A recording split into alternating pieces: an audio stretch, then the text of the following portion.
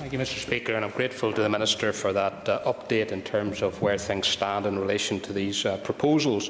And I'd be grateful if he could take on board in discussions that he or his department officials have with the University the concerns that many of my constituents would have in relation to issues to do with student accommodation, for instance, and that would be a factor in terms of some of the discussions that happen in relation to these proposals. And he will not need to be reminded of the situation regarding the Holy Land, and obviously people are very keen in my constituency not to see a repeat of those kinds of problems. So I'd be grateful if he could bear those issues in mind as he and his officials continue with their discussions with the University.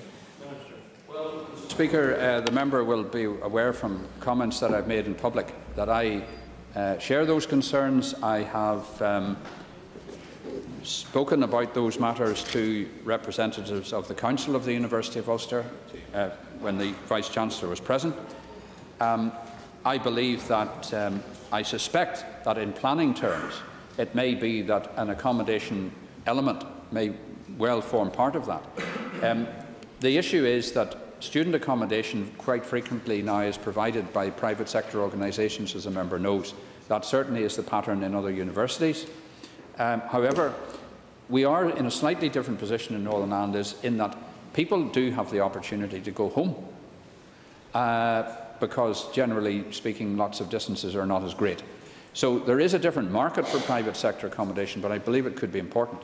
I'm also conscious that in the member's constituency, to all intents and purposes, in the area surrounding the site of the proposed campus, there is no suitable student accommodation whatsoever.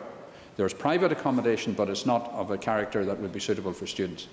As far as the Holy Land is concerned, a large number of University of Ulster students are there, and they travel to Jordanstown. And there is some accommodation in Jordanstown as well. So I would have to say to the member that the accommodation would form a very significant part of our view on any proposal when it would be formally put.